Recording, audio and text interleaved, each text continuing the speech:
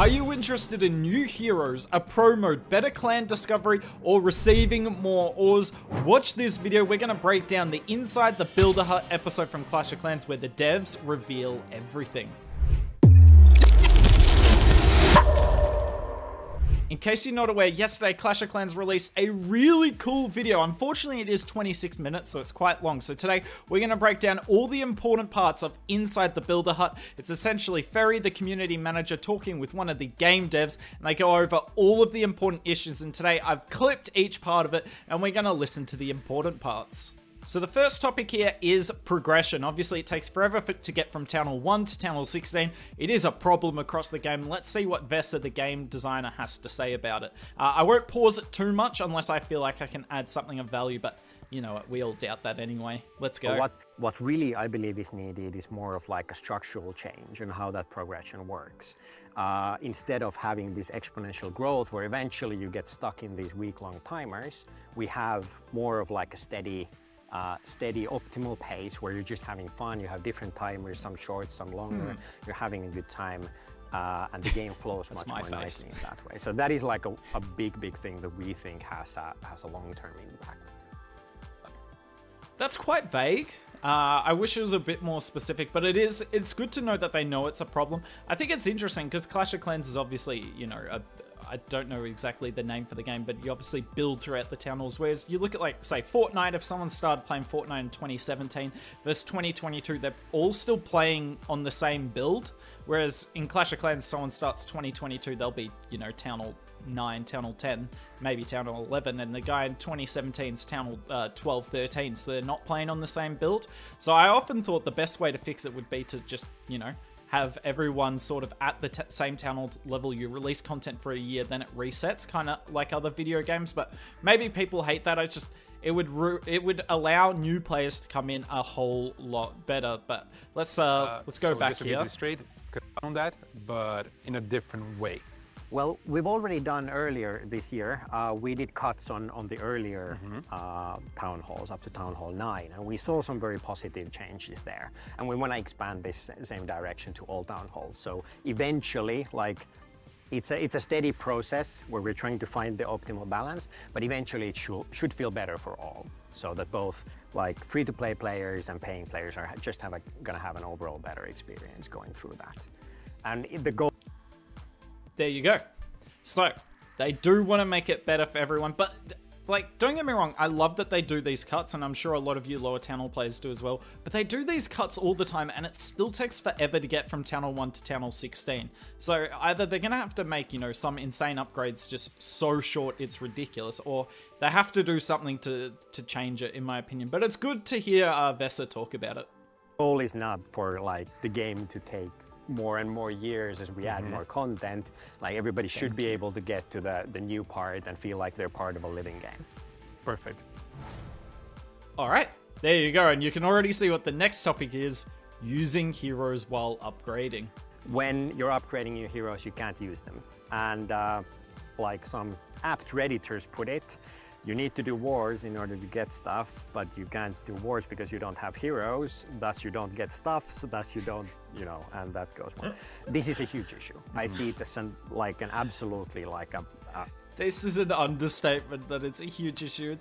I love the fact that they brought in hero equipment and more clans are doing wars now, but it also just, you can't get the ores if you can't go in war, and you're useless in war without heroes.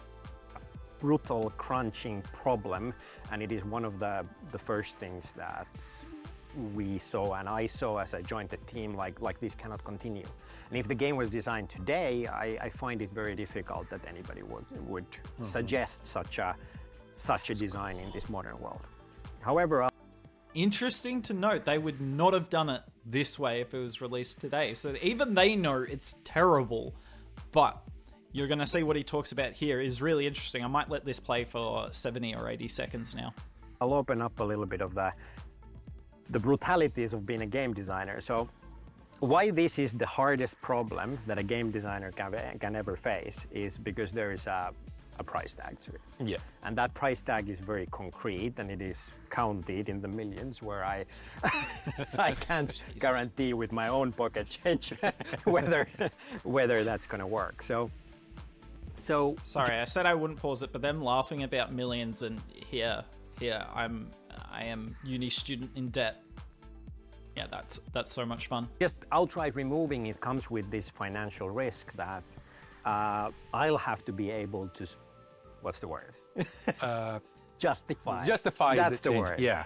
That is So the I'll have problem. to have a design which is at least as good and hopefully better, obviously.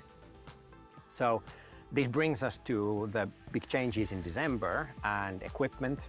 And our hope was that if we diversify our monetization, we bring in these new ways that people can interact with this system, maybe we can pull off the pressure from that hero book monetization that has been quite successful so far.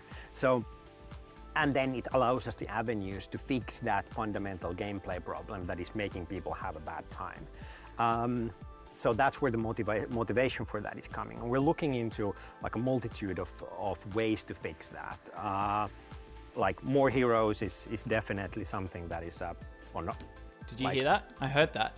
More heroes. Now, this is something they talked about in a Reddit post a few months ago that they did where they did a Q&A session, and one of the things they suggested was more heroes, but not that you can use more, so you'd be able to use a maximum of 4 in a battle. But why that would be so good for this is you could upgrade a hero, but then use, say you had 5 heroes, you could upgrade one of your heroes and use the other 4 in battle, so you'd be able to upgrade your heroes, but not, you'd have to forego, you know, that hero for the battle, but you could replace it with another. But he said, he didn't say an extra hero, he said more heroes. I want to hear more. High priority on that. A list of possible fixes to that issue. But it also depends on how the hero equipment change is going, what kind of balance we find, what kind of success we find, all of that stuff. Okay, and I guess since we're talking about hero equipment. Okay, I kind of like that.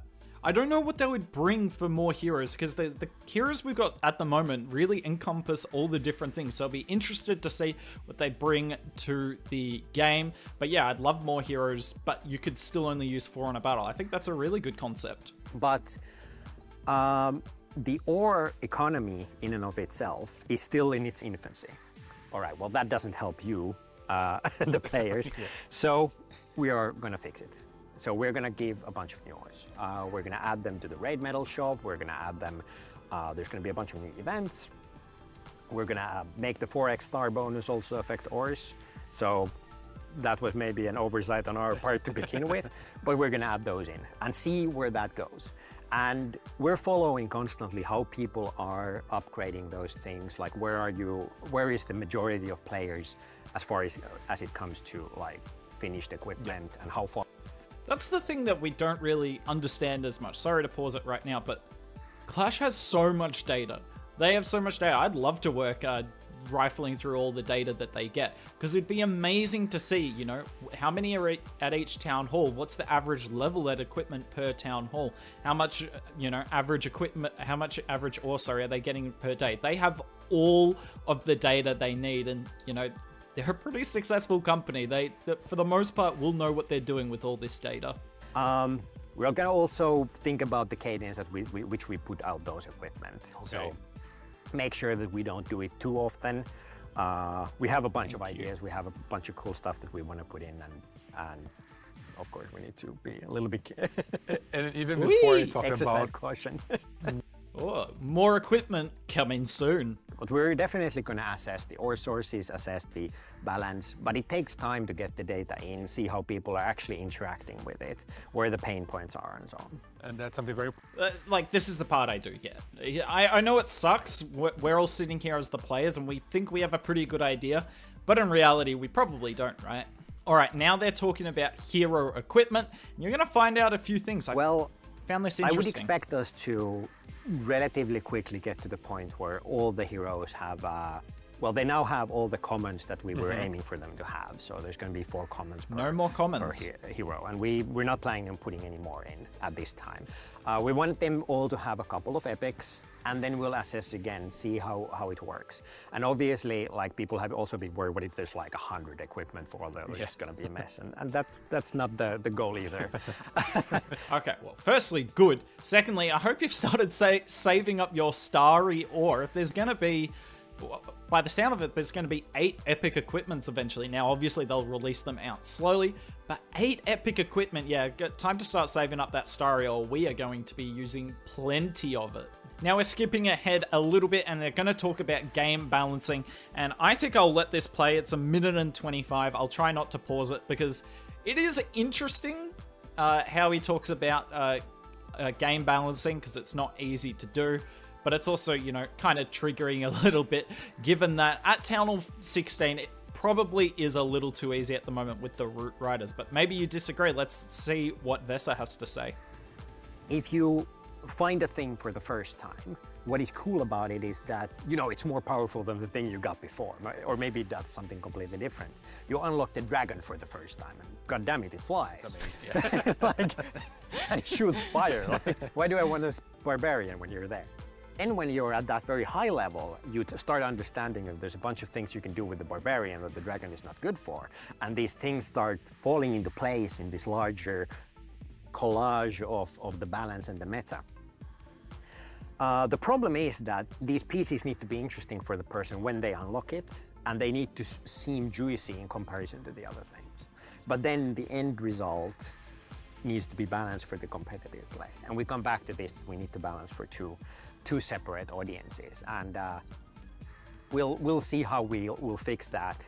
Town Hall 16 is now significantly easier than 15 was, and that was by design, because we wanted to see like if that has a positive effect, and it does have a positive effect on some portion of the player base. So we want to make it good for everybody. So fair. We go back to the same topic of balancing the game for 2 different groups. Exactly. And it is something that's being discussed Exactly. internally Yeah. and how to solve it. Yeah, Okay. I can't say when it's ready, but it's gonna come. Perfect. There is no way he is referencing anything but a pro mode. They're talking about balancing for both. He says he can't say what it is, but it's coming. That is a pro mode. You cannot convince me that is anything other than a pro mode. There has been a fair amount of discourse on Twitter, so they are aware that the pros generally want a pro mode. But it's really interesting to hear him talk about, you know, new troops that you bring into the game. They have to be either unique / fun to use, or strong. Otherwise, you're not going to change your habits, right? And that's why the Root Rider is as strong as it is. I think the problem with the Root Rider is the thing that makes it unique is game breaking, the walls. Whereas you had a look at the Titan at Town Hall 15, and that was unique, and lots of people used it at the start. But A, you can base build against the Titan relatively, not easily, but you can base build it against the Titan, but B, it doesn't walk through walls. So its unique ability of having that aura around it's strong, but it's not game breaking. So we'll see what they do in the with the Root Rider in the future. And the last major topic they cover is clan discovery. And obviously, I'm not as interested in this because I've got a set clan, and if I was going to join a new clan, I'd go through Discord or something. But what they talk about here is genuinely interesting. So let's see what Vesa has to say, because his team is working on this. Global chat had issues, and the issues come down to... I'm sorry to trigger you all out there, but yeah, global chat is not a good thing for this game. It was a great thing for making clans, obviously, but it is, as he's about to say, not safe at all. And yeah, particularly for a children's game, you can't have that sort of thing. Kids these days are generally smarter online, but still, yeah, you can't have it. Trust and safety, and maybe those are, you know, controversial issues and how they should be handled. But the problem that you can't really recruit people into your clan, I think, is a fundamental issue. It's one of those things that I think is just brutally broken within the game, and it's inexcusable. So we're working on it right now. Like, it is the literal thing that my team is working on at this very moment. You heard it. That's cool. So as a sneak peek, we're working on a new clan discovery feature. I hope it's gonna work well. The idea is that you can advertise your clan, you can find new members for your clan. Like the core thing that clans is supposed to be all about. And I think it's appalling that you need to go to Discord or some other platform to find people into your clan. That's weird. Although that is also good, like we don't want to, like these things can exist in parallel, but it can't be the only way. We need to have something inside the game. After all, we're named Clash of Clans, right? Exactly. Yeah, true. That's kind of bad that it's so hard to make a clan in a game. called Clash of Clans. And then one last thing we're going to jump to here. Let's go. Expect this year or something for yeah, this year for sure. Yeah, this year for sure. Okay. Okay. So that's the Clan Discovery. And since we're still talking about Clan Discovery coming out at some point this year. So we've heard a pro mode's coming. They didn't put a time on it, but I assume it will come this year. Clan Discovery this year.